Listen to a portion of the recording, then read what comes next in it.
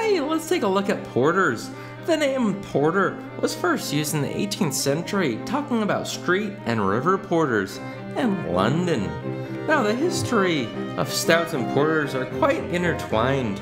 For quite some time, the name stout referred to either a strong porter, an extra porter, a double porter, or a stout porter. Soon people just started calling a strong porter a stout. For a long time, particularly in London, the porter became extinct, though it's recently been revived. And quite generally speaking, it's just a lighter-bodied version of a stout.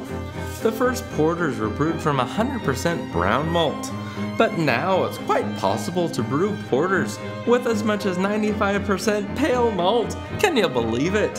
One of the most exciting versions, besides the English and the Irish version, is the Baltic Porter. Now, if you do not know what the Baltics are, please hop to Google now. The Baltic Porter generally has a higher alcohol content, and like all ales, is a top fermenting beer.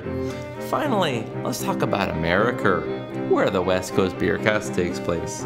In America, barley was quite expensive, so they began using sugar, molasses, corn, and licorice. So the American porter has all these qualities, and those, my friends, is the porter.